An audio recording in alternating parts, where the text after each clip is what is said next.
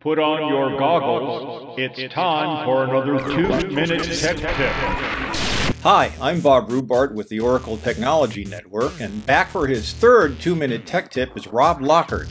Rob is the president of OracleWizard.com, and he has over 30 years' experience as an Oracle DBA, designer, and developer. So let's drop the clock on Rob's tip and see how he does. Clock starts now. Good morning. For this 2-minute tech tip, we're going to be covering Oracle's Transparent Data Encryption, where data may leak, and how to mitigate those leakages. With TDE, you can encrypt table spaces, columns, external tables, RMAN backups, data pump. So the first thing we're going to do is table spaces. All right, we're going to be copying unsecure information from a table space into an encrypted table space. And we have several options to do it. We can do move, RDMS redefinitions, create table as, etc. But anyways, we're going to get the information over there. Once we have a table over there, we create an index on this table.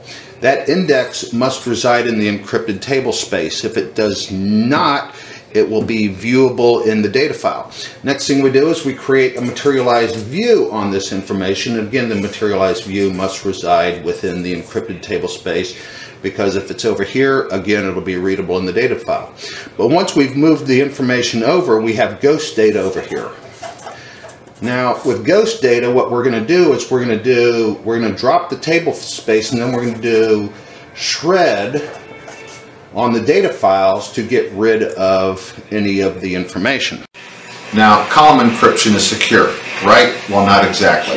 If you gather histogram information on sensitive columns, that data will appear in the statistics tables.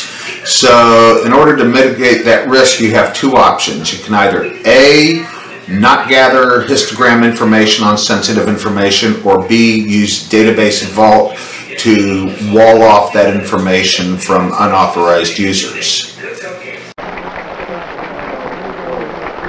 Let us know what you think of Rob's tip. Leave a comment or click one of the thumb icons below this video. Stay tuned.